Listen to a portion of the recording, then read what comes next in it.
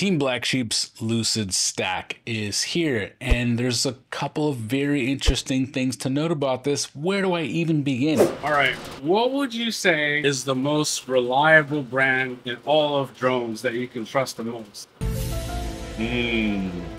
Foxier? I don't know. Like, most reliable company is probably this, right? What's the third place then? what about now? Oh, it's TBS. I see, of course, it's TBS. Yeah. Of course. Now we gotta stop monkeying around because this is their new gorilla mount. And there's several new innovative things going on here. The first thing you notice right off the bat is this unusual mounting right here. I don't get it. What exactly don't you get? But what's going on here? Because the flight controller is 20 by 20. Well, that's because you have this special plate that converts it. You're going to have these little risers getting your stack a couple of millimeters away from the frame. Then you're going to have this going on top. Those M2 screws are going to go through and thread onto this little cage, and then your flight controller is going to mount right on top. You're going to have a little bit of hard mounting, specific distances between your flight controller and EAC. This is the gorilla. They call it the gorilla mount. You see how it's like 19 by 30 something? Look at how close these things to metal. Yeah, I mean, that's a little treacherous if you have a fat solder. I very much John does. Yeah. I do like that it has this little cage over that you can put your flight controller on. Where does it mount otherwise, though? Because this is weird mounting the outside of it. Oh, it has this little bottom thing. Because this is a new mounting standard, you're going to have to make the decision on if you're going to get a frame that can accommodate this. Now, they are going to have a 3D printable jig that you can use to drill out any of your favorite frames and mount this sucker up. But I'm probably going to be too lazy to do that, so I'm going to be waiting on frame manufacturers to see if they're going to adopt. Speaking of that, I already have the first frame designer who is jumping on board, and that is Din Drones. Of course, he's always at the forefront, and he is making a special mid-plate for his OZR5X that we just covered on the channel in a full review. So far, he's the only frame manufacturer that's designed a I think it's because Dean's sponsored by TBS. That's why he made his frame to fit this stack. Yeah, because I was like, how is this mounted? Yeah. But, so then there's some sort of converter that puts it to 2020. Yeah, if you don't have a frame that does it, there is a little mounter converter plate. You can. I mean, that being said, it just seems a little extra. And you think it's going to gain a lot of weight, but it's only 3 grams. But your 3 grams. But your gummies weigh 0.7 grams, so it's only 2.3 grams. Here's the Foxier Reaper ESC, the big one, with the Foxier Reaper flight controller, and it's at 21.3 grams. Here is the Team Black Sheep ESC and the flight controller, and at 19.2 grams. So you actually end up saving compared to a premium race-worthy stack. Look at that. This is Johnny 5 counting grams now because he's building this super light frame. It's cool, but is it necessary? I don't think. I honestly wouldn't mind for this ESC to be a little bit wider, but then just have a regular 20 by 20 mounting. Like if they made room for the holes in there? Yeah. Then you gotta make an ESC wider, but I think they were saying that normally you have such big holes in the ESC that you have to like rearrange it in a weird way, and then a lot of times when you crash, you hit that standoff into the corner.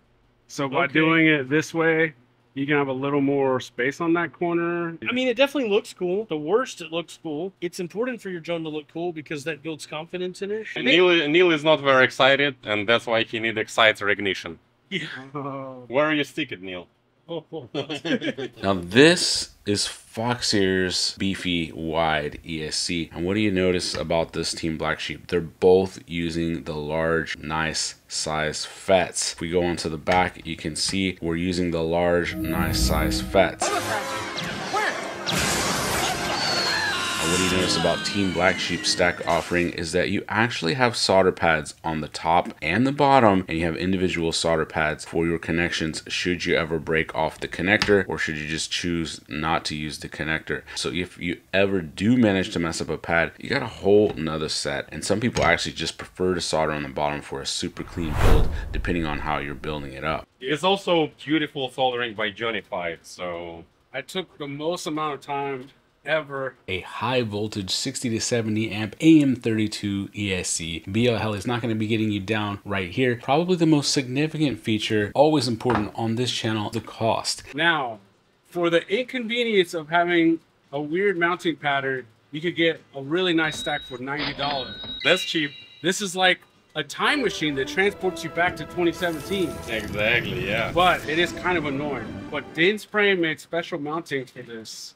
But then you said it doesn't fit the canopy, the special Din's canopy. Yeah, it doesn't fit the canopy. You have to run it. So Din, you gotta fix it right now. So as a frame designer, are you gonna make Open Racer compatible with Gorilla? I mean, I can. It's like 10 minutes, but I need this stack. I need to have this stack. So TBS need to send me this stack and then I make it. Oh, so that's the trick. That's how it works. Yeah. So if you send one to every frame designer, then they'll probably do it. Yeah. Yeah. You know, we need to measure all this stuff. That's true. I know they provide little pattern. Oh yeah. They're like open source pattern, but pattern isn't good. You need to have a stack. What do you think about hard mounting the ESC? I am skeptical about that because when you crash, you need a little bit of dampening for your electronics, and this is. Yeah. And also this, I don't know. The this, flight controller is dampened. Yeah. You still have the gummies. And these metal things are like way too close to the XT60 connector. That just looks scary a little bit.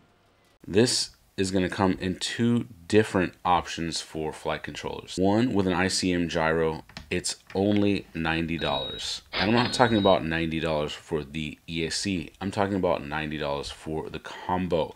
$90 for the whole enchilada. Electronics prices have been going up so much that getting a good ESC for racing or freestyle build is easily going to cost you $80, $90, and we're probably not too far off from getting to that $100 mark. Flight controllers are also going up. That means if you take a $80 flight controller, combine it with a $90 ESC, you're now looking at about $170 stack, whereas you can have all of this less than half the price. Now, say you don't want to deal with that ICM gyro and you want your tried and true MPU 6000. They're going to offer that as well in a pro version of the stack. And guess how much more you're going to pay for that? That's right, only 10 buckaroonies. That's right, only $10 more to upgrade to the pro version. Now, what are some other features? It has USB-C built on board and it's on the top. Diatone grievously put their USB-C connector on the bottom for several years, and what would happen is in a hard enough crash where you fell down, you would impact that because it resides right over the motor pads and create a huge fireball. Their stacks were just dying left and right and they didn't really want to take responsibility for it, and then I think that's kind of why they fell off of the stack game. And what's this back here? This is an HD plug. That'll take you just a few minutes and then you don't have to do any soldering for your video system. The other nice thing is if you are running Crossfire or Tracer, you have a little spot to be able to put it on there. Now, if you're not, this whole section of the board is flat. So you could very easily just put your Express LRS receiver right here with a little bit of double-sided tape and then bada boom, bada bing. If you don't want to do that, you have a plethora of pads. A what? A plethora. Very nice screen printing on the bottom right here. Well, because of the weird mounting that the TBS stack has, a lot of my messing around with this thing was just figuring out the best way to mount it. I actually had gummies hanging it from the top plate and it fit just fine, but because I didn't have enough room to put nuts on both sides of the stack based on the screw hardware that I had, it was jittering around. Yvonne and Jordil both looked at my black box log, even though I felt it sounded and flew fine, and they noted that it was a little bit sketchy. But instead of fixing it, I went ahead and sent it anyway.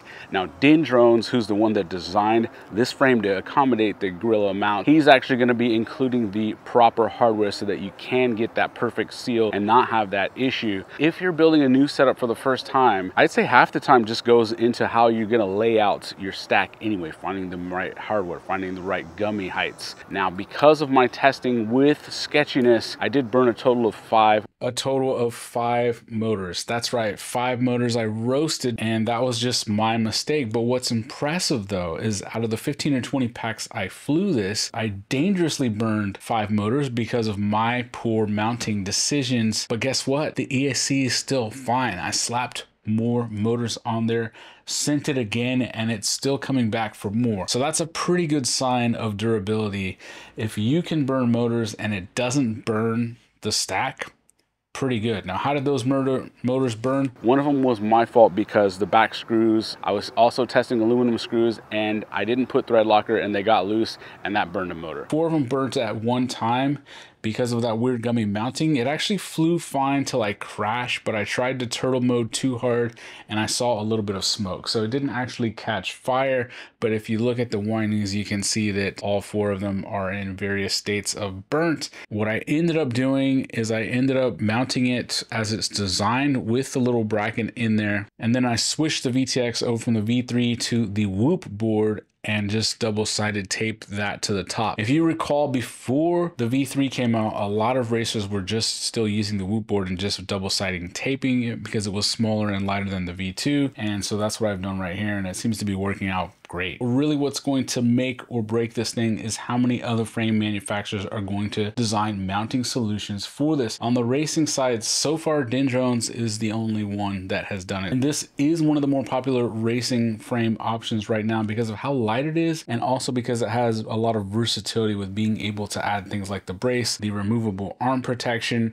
the turtle mode fin, or that spectacular carbon fiber nylon pod. Well, I'm excited. This is like the first TBS product in years, right? The first actual TBS product, because they had their like goggle power. Oh, that's true. But that doesn't count as a product, so I don't know. This is the first. I'm excited about it. Let's see. Now 2 stacks by TBS and Emergent RC at the same time, so they can finally fight each other once again. Well, but this stack doesn't have integrated tracer, so True, but it's cheap. Which one do you like better? yeah, probably I like cheap. Cheap. How much the Orca stack?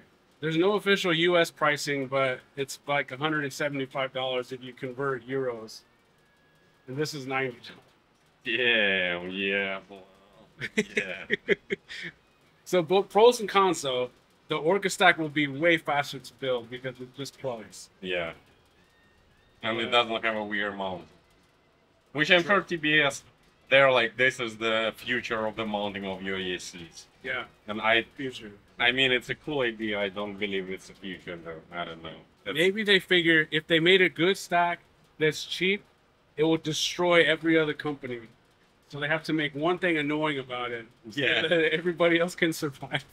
And so that everyone else can bitch about something. Matt's Tech, it almost gave him an aneurysm. Why? Oh, why? Now, I don't know what drug... Actually, I do know what drugs they were smoking, but I don't want an ESC on an adapter. You may as well, right, smash yourself in the face 100 times. So I can't comment on the long-term reliability, but after about 20 packs and 5 motors burning, this stack is just fine. A lot of times if you burn a couple of motors, the stack is gonna be toast, but this one has held up super fine, which is what you would expect from 70 amp rating, that it's gonna be tough, and this thing is tough.